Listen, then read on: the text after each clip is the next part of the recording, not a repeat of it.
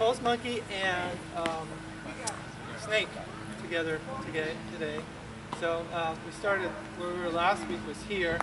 Then we do this posture in between. This is another booster variety. And you step back and turn.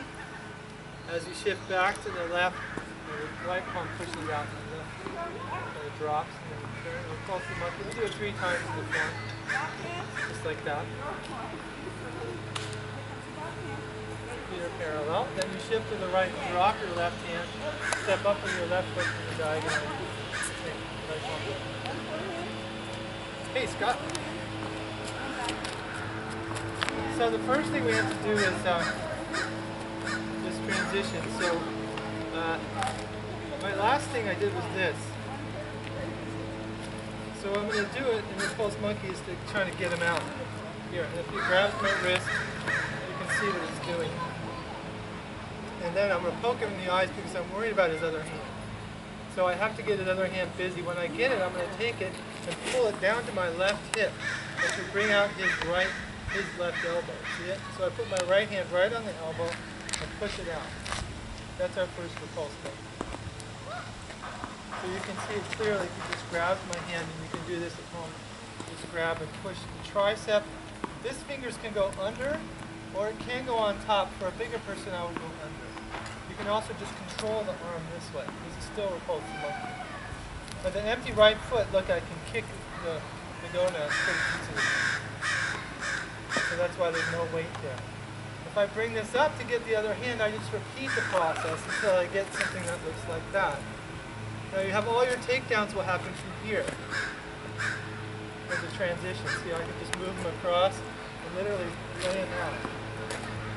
Like this. So that's from the grab, or Repulse Monkey. For the punch, I'm in this position. Let's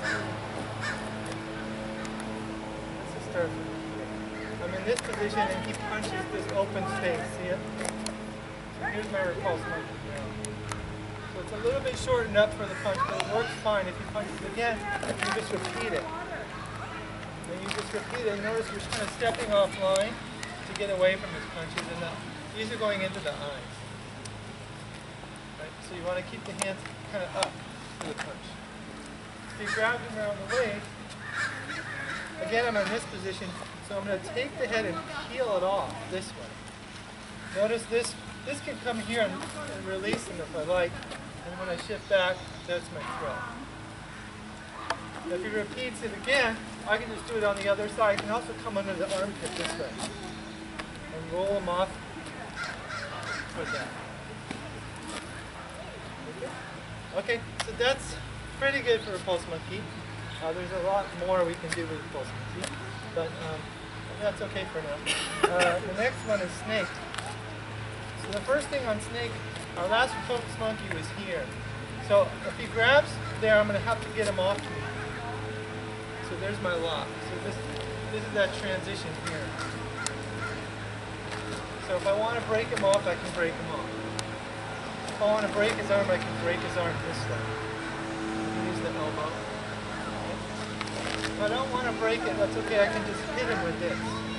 I'll just poke him right in the liver and the ribs. These are all very tender, so you can hit him with that hand. You can also hit the groin as you go down.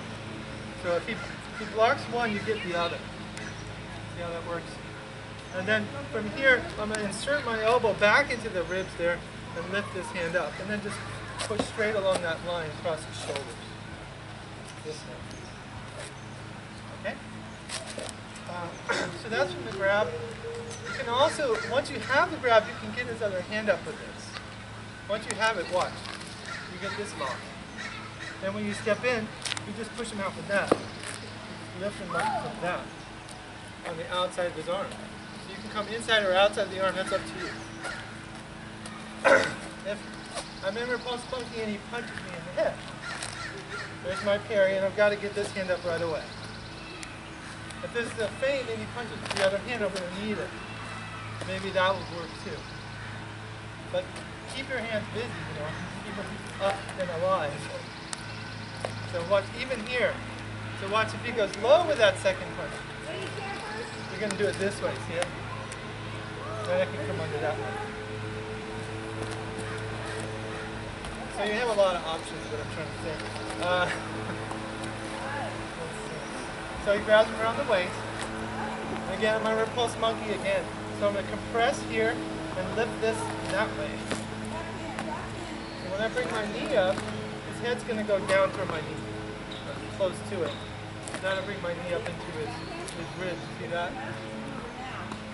And then from there, if he's still holding on, you just drop your hands underneath. Now watch, you can feel this up. And then push him out. You're going to peel him up this way. See that? That's snake. Another nice thing about snake is they constrict, right?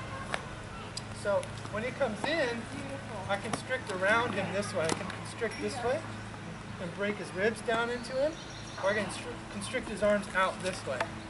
Then I constrict his arms this way. I just take him and peel him up. I can keep this arm too, see? So any number of things can constrict. This way, or that way, or this way, or that way. See it? So this is the whole constricting idea. Okay, then the push hands version, just do the same. So he's going to push, let me push with your right. Yeah, so I'm going to take his pressure down into my right hip. Empty out his pressure and push out with my left. That's repulsive. On snake, he pushes with that same hand. And this time I'm going to put the weight forward and lift this straight up, this sternum.